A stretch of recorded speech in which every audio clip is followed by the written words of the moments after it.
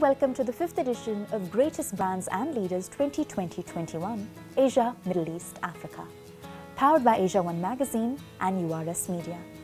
Through this series, we acknowledge the inspiring success stories of eminent Asian brands and leaders from across the globe who have enabled the continent to acquire a prominent position the world over. The next category is AsiaOne Global Leader of the Year 2020-21, and the trailblazer who claimed the honour is Swapnil Agarwal, CEO and Managing Partner, Nitya Capital and Karya Property Management.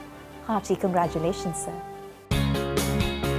Swapnil Agarwal's journey to the top has been characterized by his hard work, perseverance and constant learning. Born in Agra, India, Swapnil Agarwal and his parents migrated to Texas when he was 15 years old.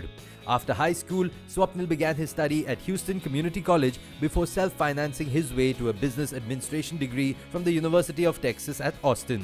Today, Swapnil Agarwal is the CEO of Nitya Capital and Karya Property Management, which operates more than 20,000 multi-family units, 1.5 million square feet of commercial and 300,000 square feet of retail and single-family portfolio assets for a combined $2.5 billion in value. Agarwal founded Nitya Capital and Karya Property Management to focus on investing, management and construction rehab of multi-family assets in Texas. He has been the recipient of numerous awards. I grew up under very unique circumstances. Having grown up in a small city in India and then moving to a pretty rough part of town in Houston in America, I realized how much amenities and services were lacking in the real estate industry. So I decided to pursue real estate finance because not only I could make investors good returns, but I could also impact people's lives and improve and build communities for major population of America. And that's what really motivated me to get in this business. And now I'm proud to say that we own almost $2.5 billion of assets. We have $1.6 billion of exits and have generated 34% IRR for net to our investors. So this is something I'm very proud of, and that's what has led us to keep a good stronghold into this industry.